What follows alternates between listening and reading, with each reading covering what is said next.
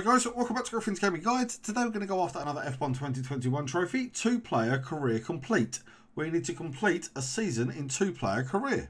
Thanks to community members, a nice quick and easy way has been discovered to get a 2-player season done. You will still need another human controlled player in order to complete this, but this can be done by only needing to complete one race. Now to do this, choose 2-player career and set the game up as a custom 10 race season. Then as a team, enter each race weekend and skip to the race. This is then followed by letting the race start and choosing retire from the session via the pause menu. With that done, for the first 9 races, all you need to do is race the 10th and final race of the season. Once the race is complete, you will then unlock your 2-player career complete trophy or achievement. Right, the footage you're going to see will basically demonstrate exactly what you need to do. Enjoy.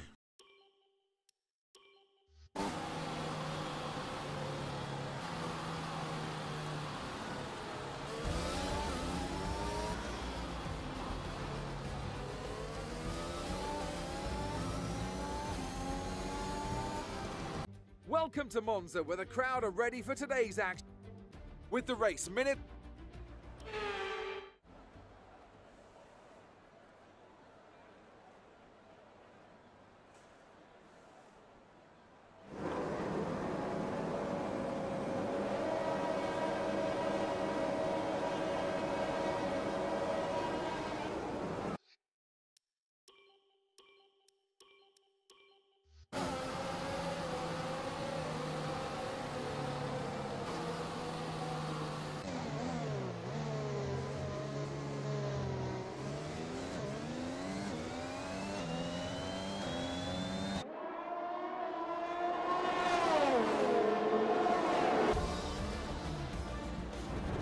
It's time to see how our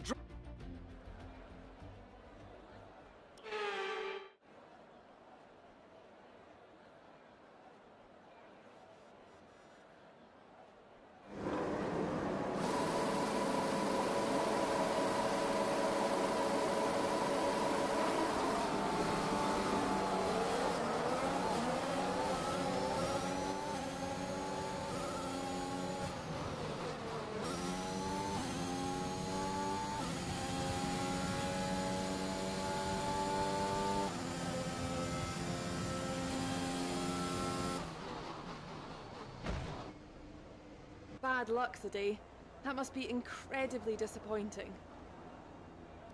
It looked like you had a few mechanical hiccups during that race. It wasn't the cleanest race today, was it?